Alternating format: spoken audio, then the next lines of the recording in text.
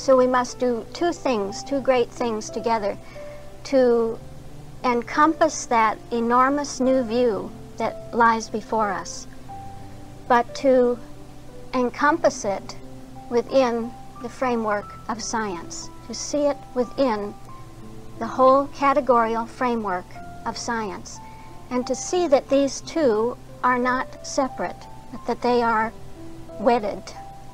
The bigness of the idea, the newness of the idea, the greatness of it is one with the structure of science, the structure of being itself.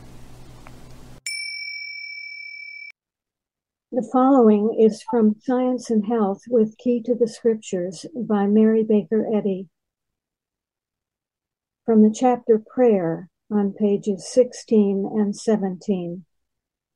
She says, "Here, let me give what I understand to be the spiritual sense of the Lord's Prayer.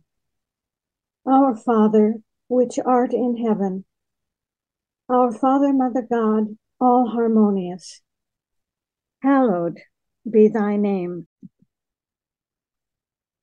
Adorable One, thy kingdom come, thy kingdom is come, thou art ever present.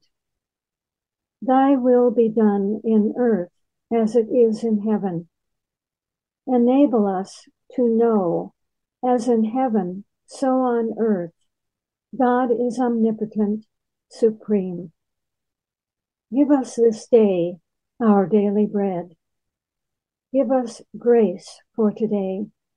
Feed the famished affections. And forgive us our debts as we forgive our debtors. And love is reflected in love.